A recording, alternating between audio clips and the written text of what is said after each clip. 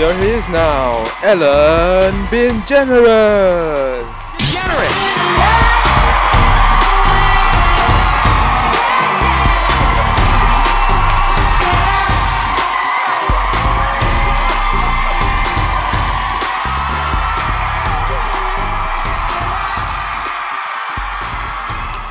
Welcoming our special guest, all the way from Singapore, Adam McDonald.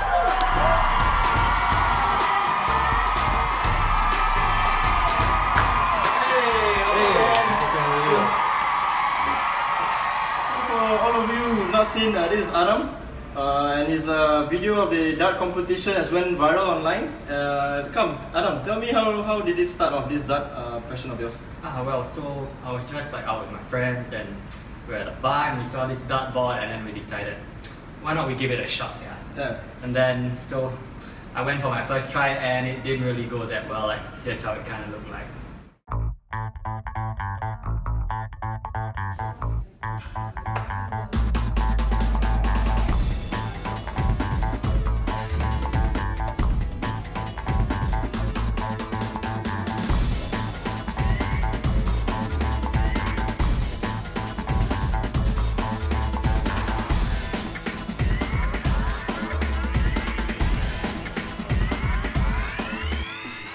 Wow, in the video you kinda suck. Yeah.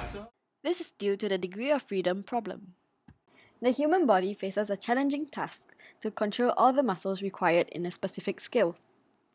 This is a problem as the body tries to figure out how to coordinate the different muscles and joints, each with their own degree of freedom to simplify the task. Beginners frequently face this problem as their brain does not know how to coordinate the muscles around the skill. However, with adequate amount of practice, the beginner will learn to isolate the necessary muscles for the skill and eventually reduce the degree of freedom problem. So how do you improve on that, man? Well, a few things.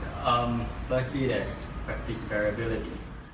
Practice variability is the variation of movement and context characteristics that a learner will experience when practicing a single skill. There will be increased capability to perform the practice skill and adapt to new conditions, like throwing darts from different positions and heights, which might eventually improve results in the normal test situation. And then there's also contextual interference.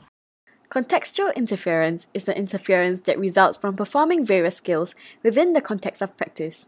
Results are usually poorer during practice as the brain cannot consolidate, but better performance will result on retention and transfer. And definitely the most important thing was my 4 coaches ABCD.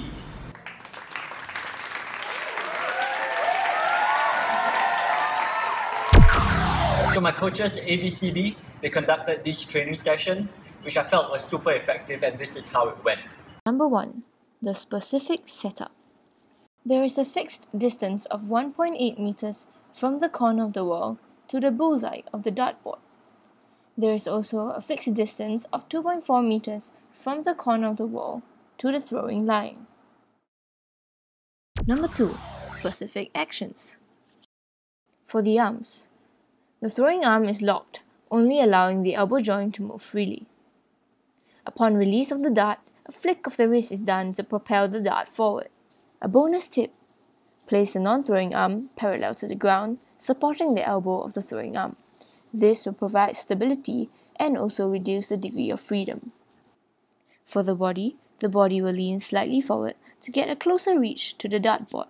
Be careful though not to lean forward too much as the learner may lose balance.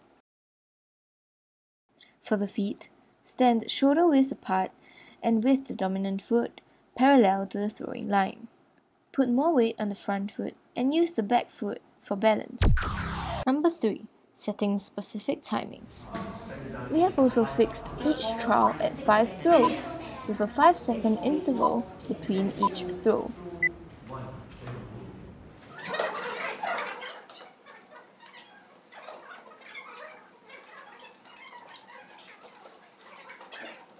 Number 4.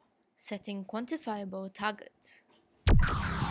In setting quantifiable targets, we chose to measure our progress by measuring the distance from the tip of the dart to the bull's eye.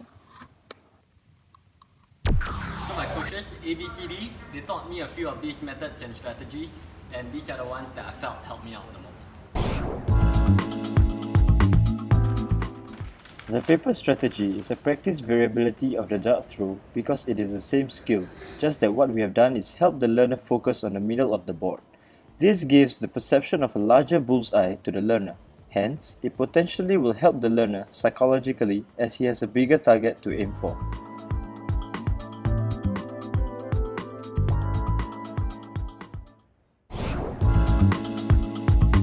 By applying different variations of the same skill, such as shooting from different positions, the brain has to constantly update the motor plan as it has to deal with figuring out how much force to apply and angle to throw at.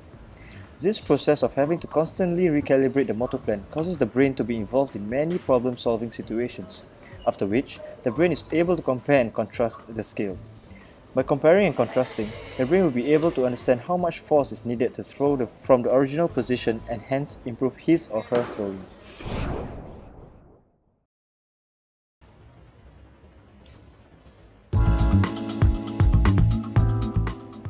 The non-dominant hand spins the hula hoop while attempting to shoot a dart with the dominant hand. This is contextual interference because two skills are carried out concurrently. As a result, the brain cannot consolidate or update the motor plan at the moment because of the amount of interference. This causes the brain to undergo a problem-solving process which potentially leads to an improvement in the learner's dart throwing skill. Well, as Adam's coach, I must say he has made such a great improvement in just the span of 5 weeks. Just look at him.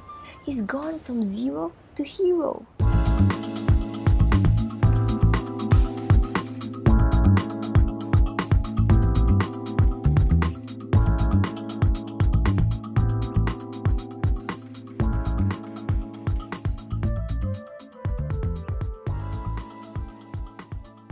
Let's also check out the progress of the 5 friends who trained together in the past 5 weeks.